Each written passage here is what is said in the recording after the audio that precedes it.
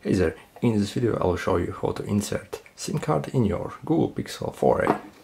This phone uses the Nano SIM cards, which are the smallest ones.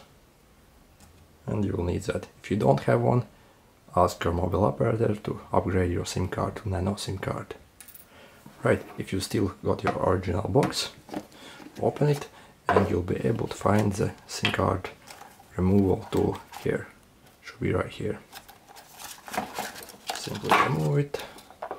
If you don't have this tool, you can also use a regular needle to do this job. Since we got this tool, we'll use that. Right, to find the SIM card slot, it's located on the left side of it, at the bottom of it. And it's right here. As you can see, there's a hole inside it. Need to take this SIM card tool or needle and insert in this hole, like this, and press on it.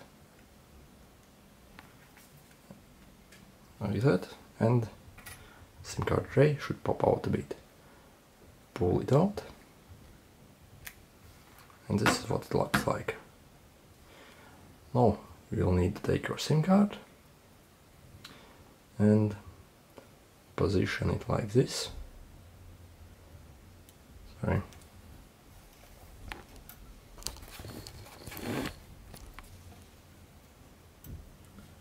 Should be like this. And simply insert it inside. String like this. And next simply slide it inside. Like that in the hole.